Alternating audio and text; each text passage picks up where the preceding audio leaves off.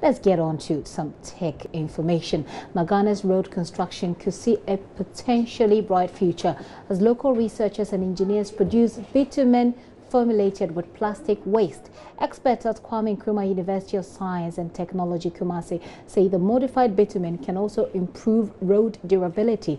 On Tech Thursday, Love FM's Kwesi Deborah has been interacting with one of the engineers, Dr. Charles Enumadams of the Department of Road and Transport Engineering, and has filed this report. Talk about bitumen and its application, and this is a sample of bitumen. Dr. Charles Adams is having a practical session with his students. The program manager of Road and Transportation Engineering explaining the chemistry. Bitumen is to make what we call asphalt concrete.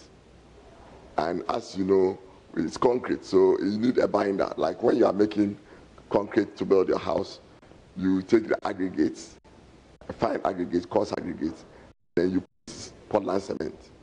In the case of asphalt concrete, the same thing. We take the coarse aggregates, some fine aggregates, and then we use asphalt as the binder. You put it. Bitumen, produced in the course of petroleum refining, also known as AC10, is less effective on overall durability of roads, either for asphalt concrete or for surface dressing. Additives have therefore to improve bitumen used in local construction. These additives, called polymers, help to reduce bitumen surface road pavement problems such as water damage through potholes, loss of aggregates, permanent deformation, and cracking. Concrete pavement modified bitumen is found to be more firm at warmer temperatures and more flexible at colder temperatures. You compact it very well, and then you put it in a load. For the same load, you will notice that whereas the original AC10 bitumen will probably crack at a certain load, the modified bitumen will take a higher load before it will reach the same state. However, these additives have a large import component. Solid waste constitutes a major environmental challenge in Ghana. A 2005 study in Accra found the generation of solid waste in the metropolis is estimated at 0.4 kilogram per individual daily.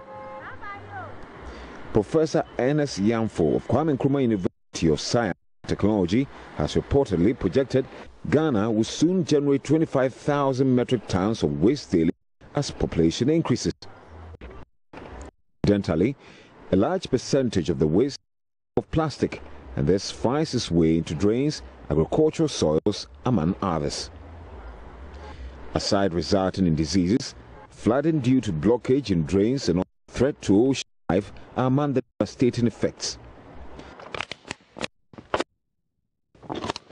For the study, 2 types of plastic were used. Some percentage of HDPE and PP were mixed with standard bitumen known as AC highway. They were conditioned at the required temperature until it was uniformly mixed.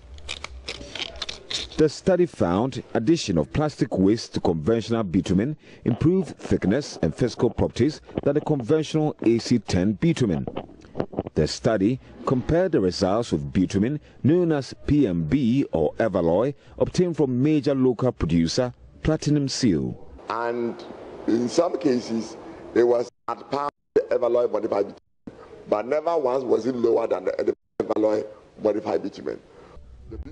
So far, the scientists have been successful modifying bitumen with problematic plastic waste such as discarded plastic bottles, gallons, and vehicle tires. The samples have been tried for pothole patching at the Ghana Telecom University College and other places, but the scientists want government to explore the modified bitumen. We want the government to actually give us sections of roads where we will prepare the bitumen and try them, because we believe that when we try them out, government could take it as one of the major projects that they are doing to produce plastic waste modified bitumen in every district or in a cluster of districts, so that we can use the roads within the district. Reporter for JoyNews, Deborah.